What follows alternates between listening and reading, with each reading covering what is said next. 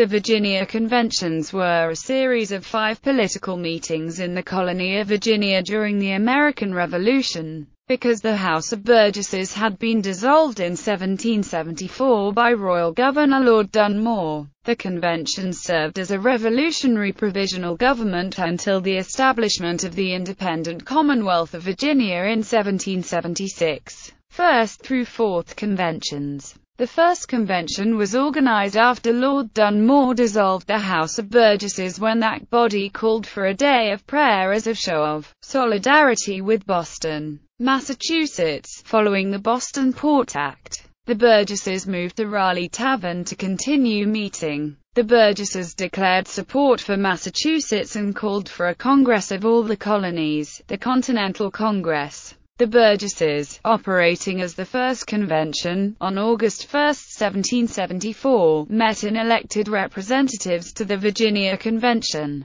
banned commerce and payment of debt with Britain, and pledged supplies. The Second Convention opened in Richmond and met at St. John's Church on March 20, 1775. At the convention, Patrick Henry proposed arming the Virginia militia and delivered his "Give me liberty or give me death" speech to rally support for the measure. The Third Convention met in July 1775 after Dunmore had fled the capital and taken refuge on a British warship. The convention created a Committee of Safety to take over governance in the absence of Dunmore. The convention also divided Virginia into 16 military districts and resolved to raise regular regiments. The Fourth Convention denounced Dunmore and declared that Virginians were ready to defend themselves against every species of despotism. Fifth Convention. The Fifth Convention began May 6, 1776 and met in Williamsburg. On May 15, the convention declared independence from Britain and adopted a set of 3 momentous resolutions. One calling for a Declaration of Rights for Virginia, one calling for establishment of a Republican Constitution, and a third calling for federal relations with whichever other colonies would have them and alliance with whichever foreign countries would have them. It also instructed its delegates to the Continental Congress in Philadelphia to declare independence.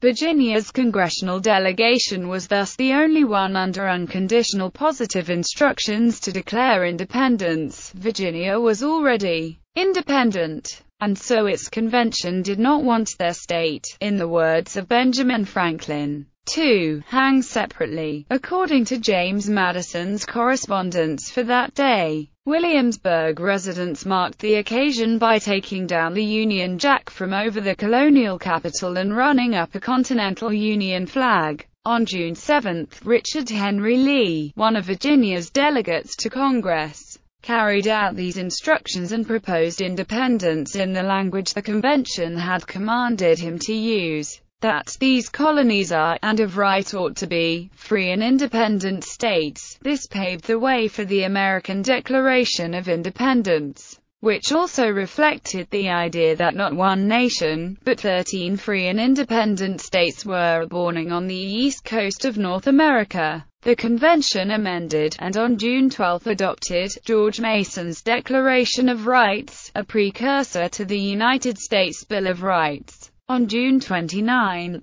the convention approved the first Constitution of Virginia, which was also the first written constitution adopted by the people's representatives in the history of the world. The convention chose Patrick Henry as the first governor of the new Commonwealth of Virginia, and he was inaugurated on June 29, 1776. Thus, Virginia had a functioning, permanent, Republican constitution before July 4, 1776, uniquely among the 13 American colonies.